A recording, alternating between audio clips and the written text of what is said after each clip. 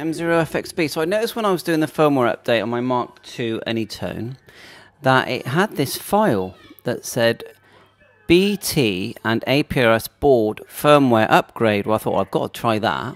I've never done that before.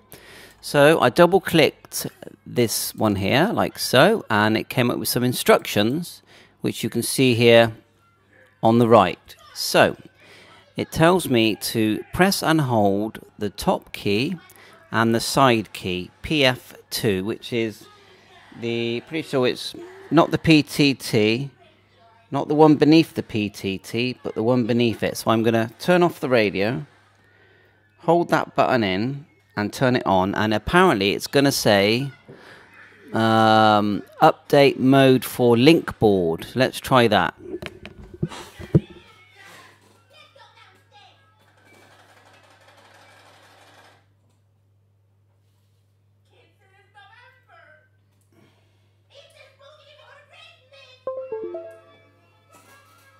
Okay, so hopefully you can see that. It says on the thing, update mode for link board, and it was the very lowest PTT button. So there's 3 PTTs, the main one, then there's 2 little buttons underneath that, and I clicked the bottom one and the green button, and then I turned it on, and that's what's come up.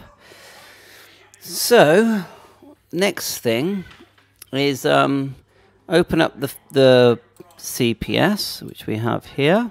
It's the 2.02N1, and then we're going to go Tools, Firmware Icon, and we're going to open the file, and this time we're looking for the link one.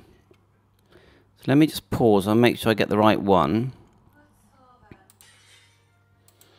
So I've opened update, but it's taken me straight to the, I think, the firmware, and I don't want that. So I'm going to go to the actual file, which is here. I'm going to double click that, and then I'm going to click this one here, BHT board 1.02. I'm going to double click that, and it says success, and then we're going to write it to the radio. Click write. We've got to select the port, haven't we? So let's just exit while we select the port. So we'll go set com. My port is 5. Click OK. Now, if you want to find your port, just when the radio is plugged in, and you do need to download the driver for the port, and I'll have that link in the description. So just go Device Manager, and when you've got the right driver, it will say GD32 Virtual COM port, and mine's 5. Just the GD32 is the main thing. So I'll select, make sure it's 5 again. 5. The radio's already in firmware mode, so we're going to in Tool, Firmware, and we're going to select it again, which is this time it's the BHD board. We've selected that. Click OK, and then we're going to click Write. And there it goes. So that has updated the board. So that's interesting. And just to make sure, I'll do a full reset to make sure that everything's been updated. So yeah, obviously do this at your own risk, and but I just spotted it when I was, when I was there. Let's have a look at what the actual menu says. If I click out of that now,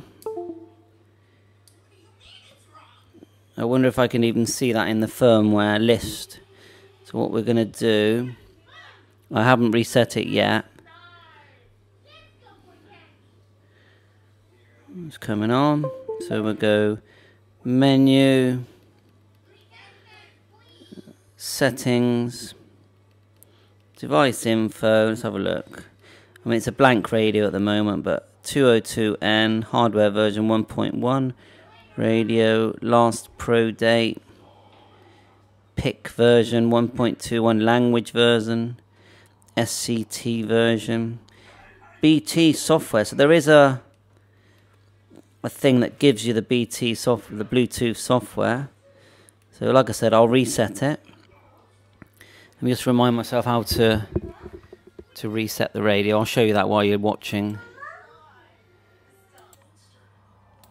Yeah, to do a full reset, what you do, you just hold down the 2 buttons, turn it off, hold down the PTT and the button beneath, which is quite fiddly with my hands, but anyway, hold them both in, turn it on. If you've held them in properly, it won't boot like that. It'll go into reset, so let's do it again. It's quite stiff to do.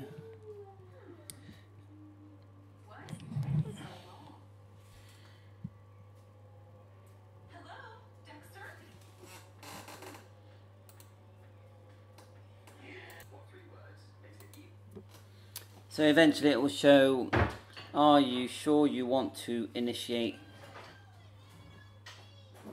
So you just click confirm, and it does it. And you're going to have to put in the time, reload your code plug. So make sure before you do any of this, you save your code plug somewhere. 7.3, all the best.